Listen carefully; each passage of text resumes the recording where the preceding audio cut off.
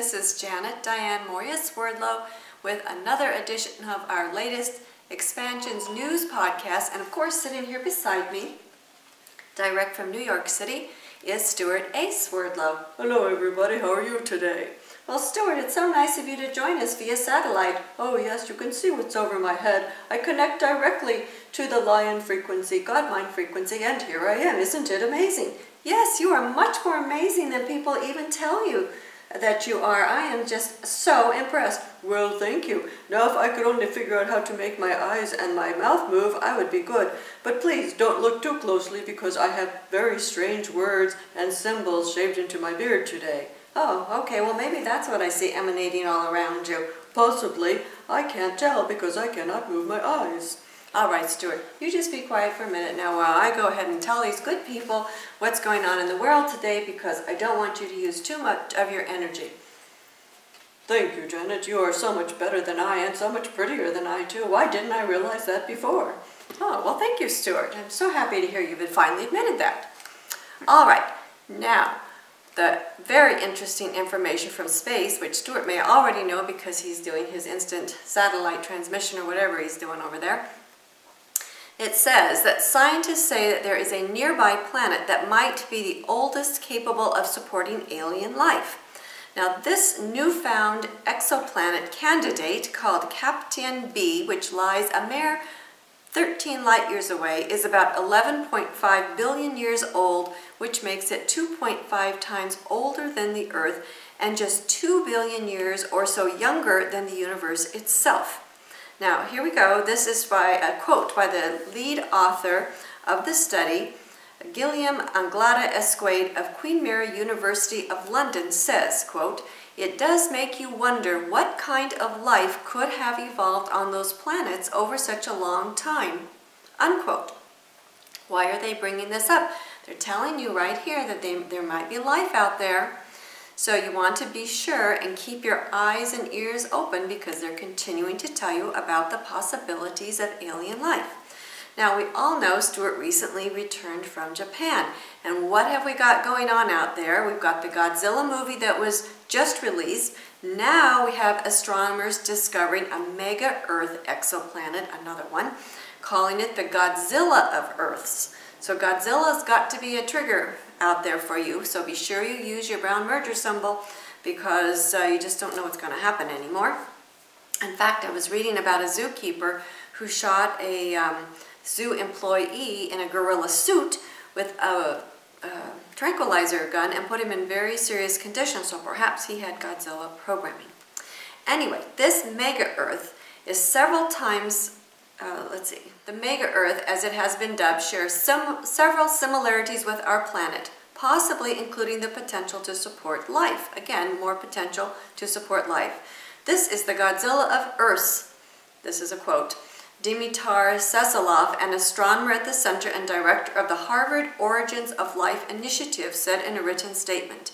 But unlike the movie monster, Kepler-10c has positive implications for life.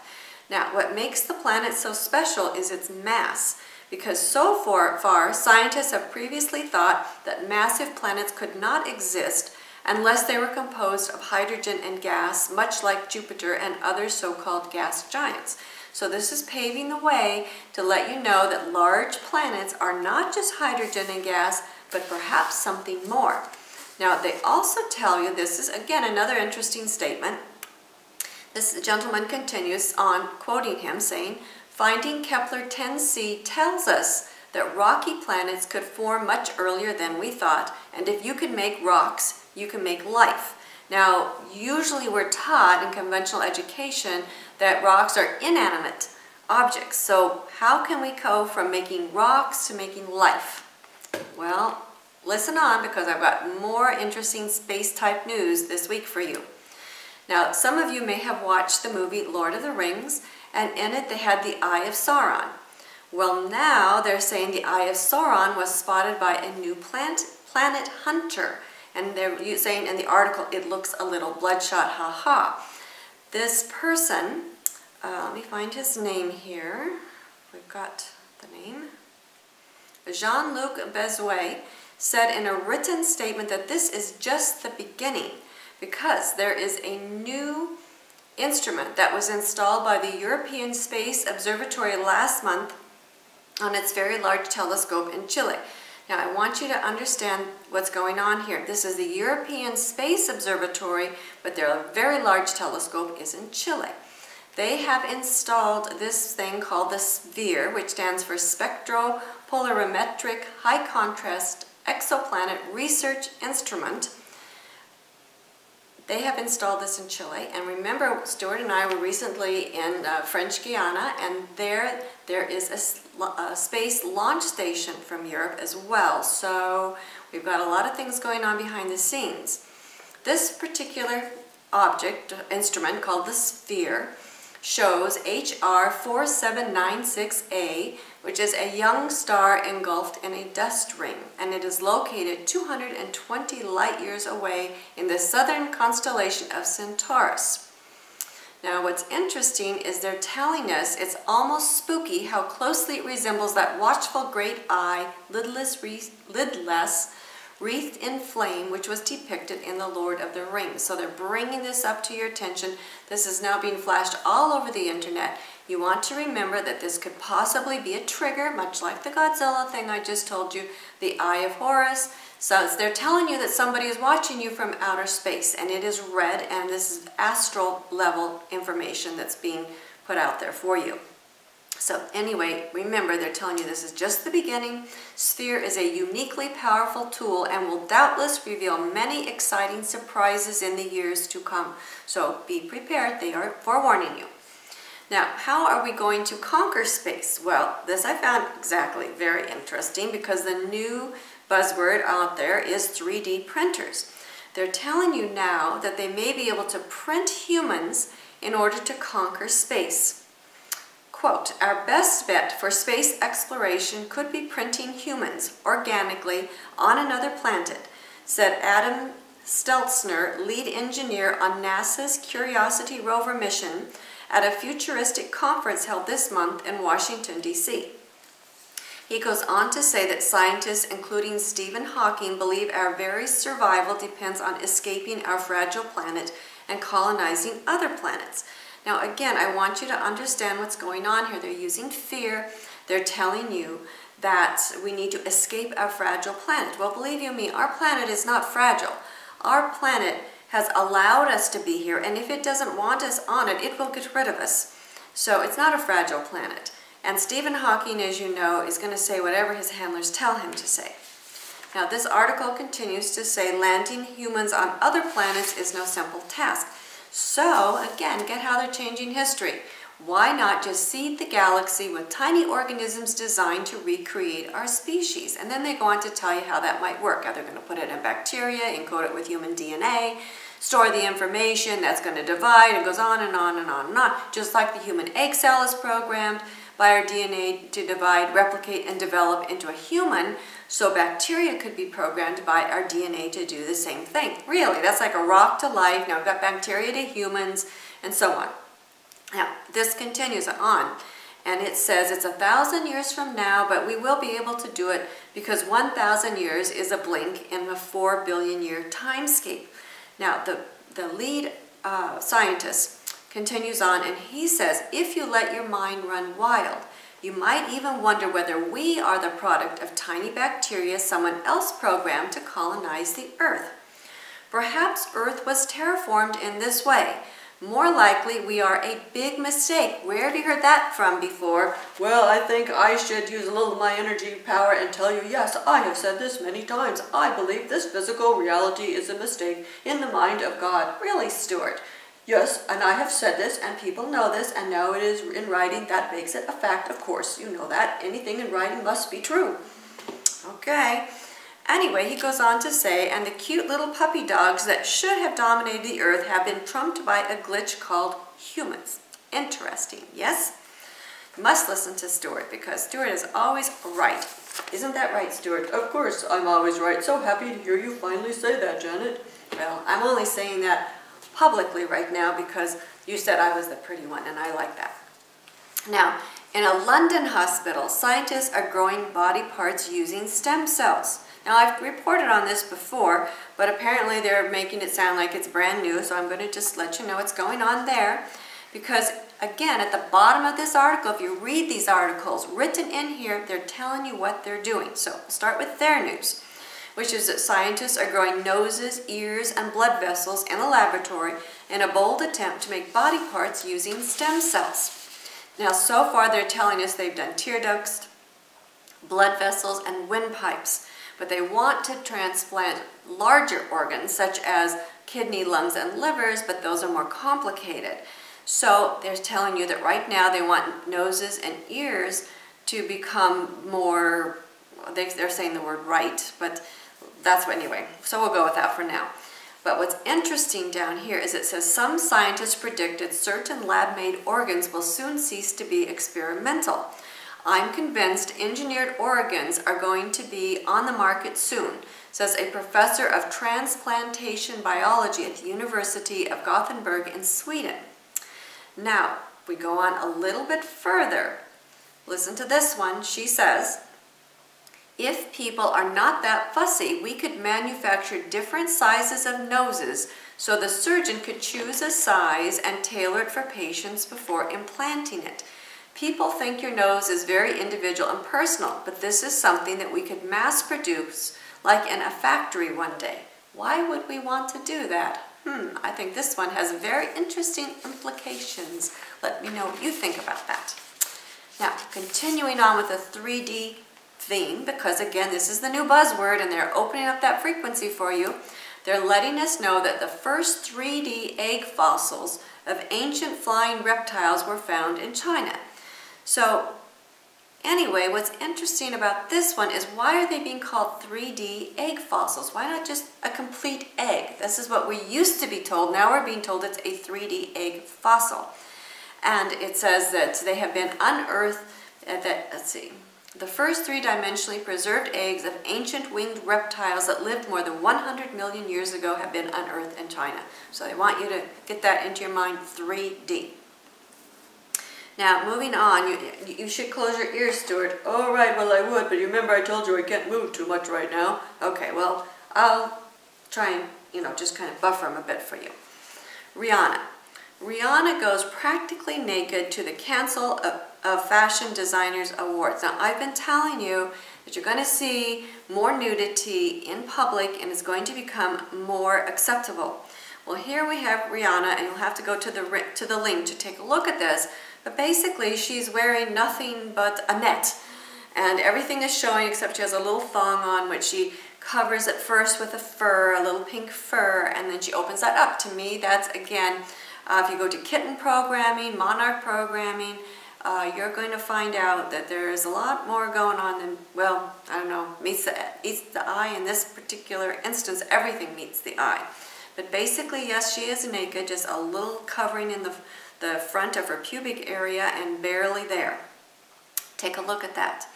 And then we have Maria Menounos. I guess you know how that to spell. That's M-E-N-O-U-N-O-S, recalling her bikini malfunction, the most embarrassing moment of her life. Again, why do we need to know this, right? Well, I'm going to tell you why you need to know this according to the news people that are going on there. She says she came out of the water and I'm like, quote, these people are not stopping. I'm like, wow, is Britney Spears behind me? What's going on? Oh no, my vagina's out. That's it, she said. Okay, now let me tell you something. If you know anything about female anatomy, and especially if you're a woman, you should know if your vagina is out, you need to get yourself to a hospital. So her vagina was not out, let me tell you that right now. So anyway, again, they're putting this stuff out and people are eating it up and not thinking twice. So those of you who are studying hyperspace oversoul work, discernment is key here. Women don't talk like that anyway. So it's not going to be, oh my God, my vagina's out, because that's me, let me rush to the hospital immediately. It's a medical emergency. So anyway, what's going on here? It's crazy. Now, when I was looking through some of these pictures, and I posted the link for you so you'll be able to see the cutouts on the dresses that the women are being told that they're going to wear in 2014, 2015, again, does not leave much to the imagination. So just because it's out there doesn't mean you have to participate in it, but do be aware of what's going on out there. Now next, somebody sent this article to me, which I thought was really good. A Hunger Games 2015 tour could lead to a theme park. Now those of you who have read The Hunger Games, which I've read that, has to do with basically pitting people against each other, killing the team members off. And you remember when the Hunger Games first came out there, I did report to you that in elementary to middle schools, in many areas, it was required reading, which I found really astounding. And then on top of that, some teachers were actually taking their kids to see the movie. Now, I did watch the first movie, and I was told it wasn't that bad. Trust me, it is that bad. It's disgusting. And little kids should not be reading the book, nor should they be going to the movie. Well, of course, they have another movie that is out, the second one. I have not watched that, and I have no intentions to watching it, at least at this point. And of course, there's a third one due out. Now, as far as this actual Hunger Games theme park, this is what's interesting, because this exhibition about the Hunger Games, because they're pushing that, there's a reason, it's going to be featured in major museums and institutions across the U.S. It's going to include interactive displays with costumes, props, and other elements found in the world depicted, and it's calling it the Blockbuster franchise. I don't know about that. It will incorporate artifacts featured in the first 3 films from locations within the capital and the various districts of Panem. That's how I say it. I don't know how they say it. Now, the studio announced that Jennifer Brown, think about that, bringing it into the present, Brown, if you know your color codes, of the Think Well group, which of course I've never heard of, maybe you have, has been brought on board to oversee the launch of the U.S. tour and to explore additional theme park attraction and other location-based entertainment opportunities around the world. The tour will then travel the country several months ahead of the November 20th, 2015 worldwide release of the 4th film, The Hunger Games Mockingjay Part 2. Now, again, you want to think about what's going on here, what they're imprinting people with, and if it's at museums and institutions, they're going to go, and it's going to make things like this acceptable. Humans hunting other humans purely for entertainment. Plus, if you look at that Hunger Games book and you read it, the way that I've been teaching you and talking to you about all these months about the news and the podcast, the people in the Capitol are dressing like animals. They're being different colors, all different things that I've been talking to you about. This is what they're imprinting now the people with through this movie. If you haven't read the book, read it just so you understand what's going on. Okay, moving right along to Truvia. Truvia is a sweetener, which some of you may have on your shelves. If you do, throw it away. I would have told you this a long time ago, but now here's some proof to throw it away. It says that it's actually a powerful pesticide, that scientists were shocked to find that fruit flies died in less than a week from eating GMO-derived erythritol. Now, I have never been fond of erythritol, and I have mentioned Dr. Mercola's book, where Sweet Deceptions, I believe it's called, where he talks about the different sweeteners that are out there, and his research is excellent, and I've never been a fan of it. I liked what he said in his research. Now they're telling you that this Truvia, which is an alternative sweetener manufactured by the food giant Cargill, is a potent insecticide that kills fruit flies which consume it. So anyway, get rid of everything in your house with erythritol. Let's see. Now what they're saying is that it's made from yeast-fed genetically modified corn derivatives, and that's why it's being labeled natural.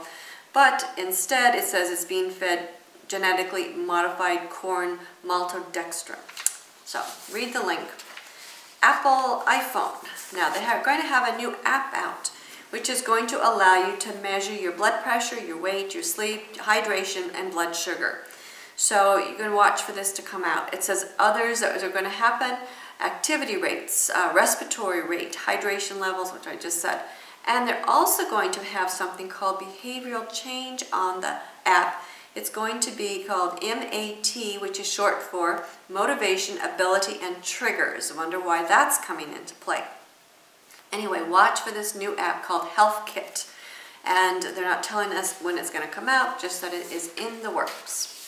Now, speaking of technology, All of you, of course, are watching what's happening with Google Glass as it's slowly beginning to infiltrate through our societies.